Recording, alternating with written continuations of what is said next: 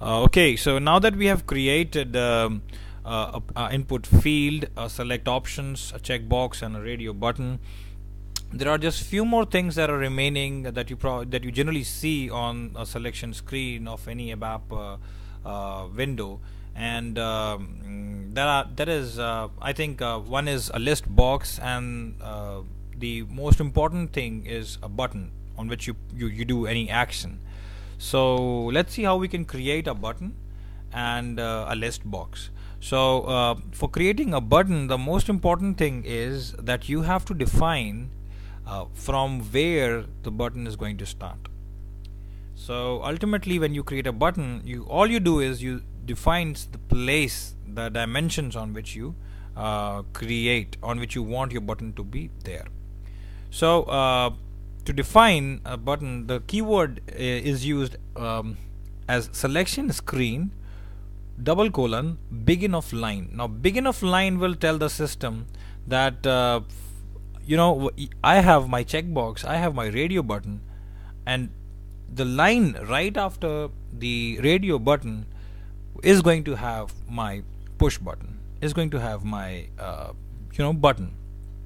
So you would say selection screen begin of line, and then the keyword would be push button, and now you would define the place, the dimensions on which the push button needs to be there. So you would say this 2 and bracket and 10 defines that from the first place of the screen in this line, this is a new line that I'm creating, so I'm saying begin of line, and then after 2 character I want a push button which is of length 10 character. So when I say push button, I say push button, and then my my dimension, I want from the second place on the line to the 10th place, to the 12th actually. So 10 plus 2 is 12. So I want my button to be displayed from the second spot on the line to the 10th. So it would be like from the start, it's till 12th point. So, and you would understand it more once you see how button is coming. So I have said that push button 2, and then from the second spot I want a 10 character long push button.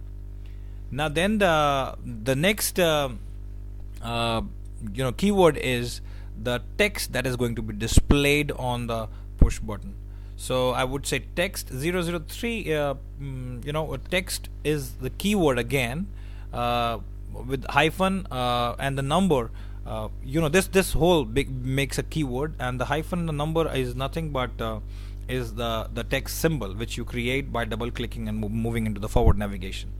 And then the other keyword is the user command. So once you now what I'm telling to the system is that, okay, I have a push button that is from the second spot on the line to the 10th spot. This is the length. The text is going to be text 003, and once you click on it, there would be a user command that would be CL1. Now this user command is going to be my keyword to work on this action. Now once I code, I would code, if the action is CL1, do this. You know what I mean? I'm telling the system that this is the action. Once you press a keyword, the action would be CL1, and then if CL1 is the action, do something. Now I want 2 push buttons to be displayed, so I would say push button. Now the second push button would be in the same line, because it is again the same begin of line. Now since I have covered 12 positions already, since my first push button was at the second and the 10 next characters, so the new push button is going to be after 12th position on the same line. So at this time I'm going to say 12th, and then I would make a bracket to tell the system that from 12th position, the next 10 character position again is going to be taken by my second push button. and then the rest of the command is same, text 004, and then the command is CL2. That means if you have pressed the second push button, the command would be considered as CL2, and then you would say end of line and then just activate it as you are doing with the rest of the things. So once you activate it, you have created a push button. Now I want some text also to be displayed, so I would just double click and go on to a text symbol page, and I would say button 1 or whatever you want on your first button to be named. I want just button 1, and text 004 was for button 2, so I would say button 2 this time, and then save it, and don't forget to activate it because it is a different entity altogether. So I've activated it, and now I'm coming back to the program and then activate the main program as well.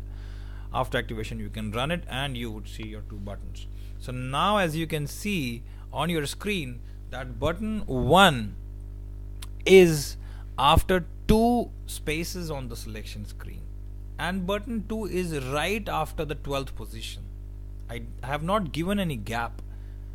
In the program I had 2 and 10, and then immediately after 12th the second button was starting, and so it is like button 1 and button 2. So you can click on them, you can do anything.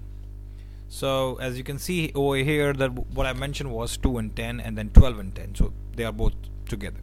So this kind of summarizes how you create a push button using your ABAP codes.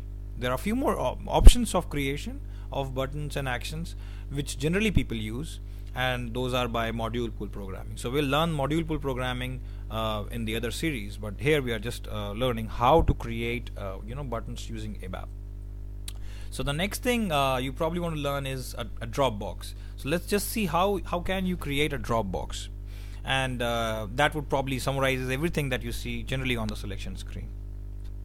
So to create a drop box, drop box is called as a list box in ABAP. So you can just write list box, and since it is an input field, it would again have a keyword called parameters, and parameter you can say p_list, and then again as is the keyword, and then as list box is what you write to get a list box.